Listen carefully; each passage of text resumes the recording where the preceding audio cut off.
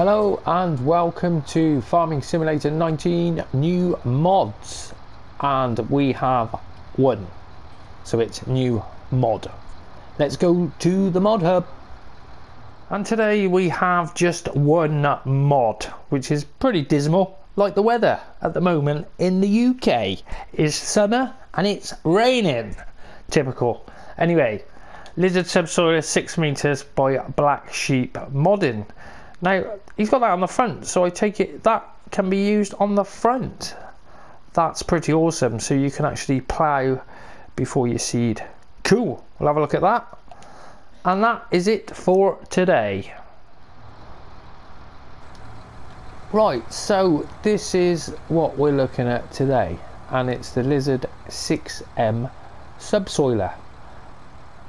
And this came into mods and testing a few weeks back, and I couldn't find anything of it, and it's an awesome bit of kit.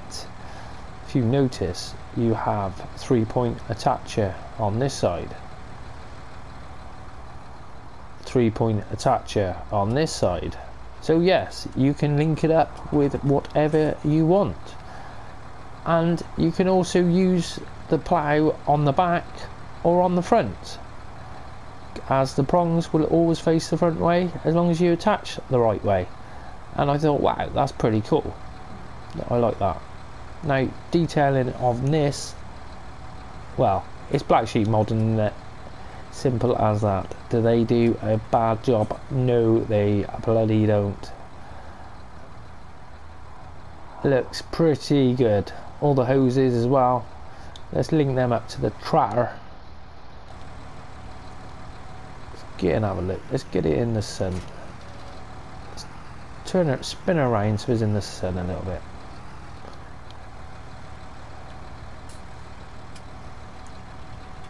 And there we go. We got the hoses are connected there, so they will connect through when you put another implement on the back of it. However, I didn't bring a weight up with me, and the weight of this with the seeder, I'll just attach it just to show you.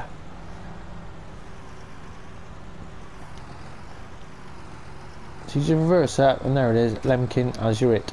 But yes, we're not going to get a lot done with that, but you can do it. That's the main thing, you can hook it up. So let's get back to this subsoiler. But another gripe of mine, so it's a subsoiler. Drop it off, there it is. What does that say? Lizard Subsoiler 6 meters. What section is it in?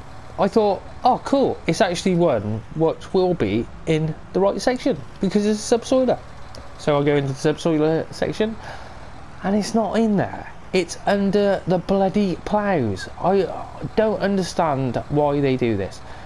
They say it is one thing and then list it in another. It makes it so much of a pain in the ass trying to find stuff. It's bloody annoying. If it's a subsoiler, surely it should be in the subsoiler category. Simple as that. Right, rant over. Anyhow, going back. Now this will work at 8 mile an hour, and it's working at 8 mile an hour, and we're destroying a beautiful crop of, I think this was oats. No, I think it might be barley. Anyway, doesn't matter what it is and what it was. It's flying. Right, let's get the speed down on the worker. We'll do it at 3 mile an hour. We can see what we got going on. What you done now? He is stopped. Blocked by an object. Oh, that was me. Yeah, we got some nice animation going on. Now you can change the colours on it. You can change the prong colour, which is £100, or you can change the main colour, which is £500.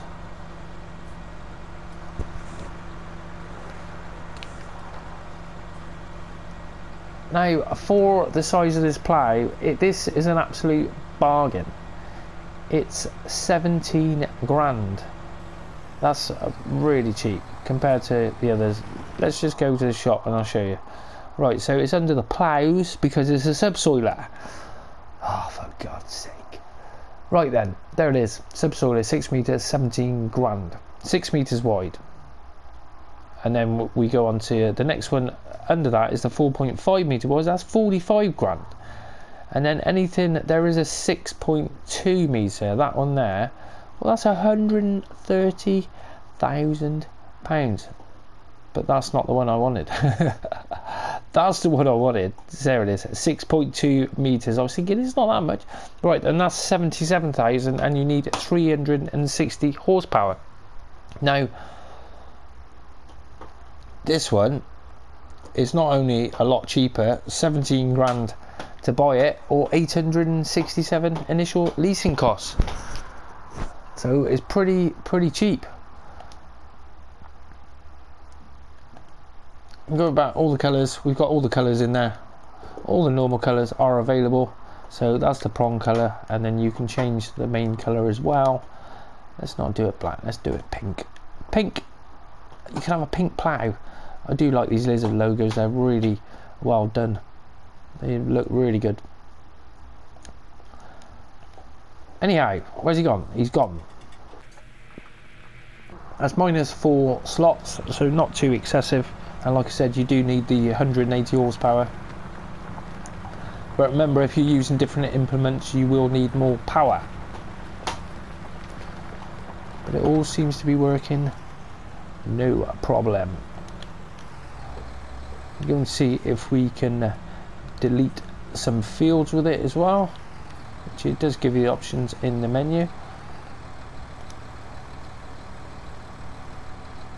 Delete fields,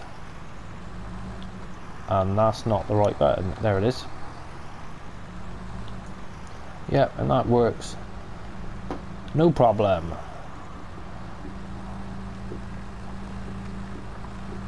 That's definitely deleting fields. But nice mod. I do like the fact you can attach different seeders or planters. However, we've only got one seeder, which is 6 meters at the moment. Well, on console anyway. Doing this on PS4. We'll be going on to PC very shortly. Needs to be done. Still play on PS4, but do a lot of the mods on PC. Right, well, that is it for today. One lizard subsoiler stroke, which is in the plow category if you're trying to find it. Pretty cool, loving that. Righto, well, if you've enjoyed this episode and found it useful or even entertaining, then don't forget to smash that like button for me. I'd much appreciate that.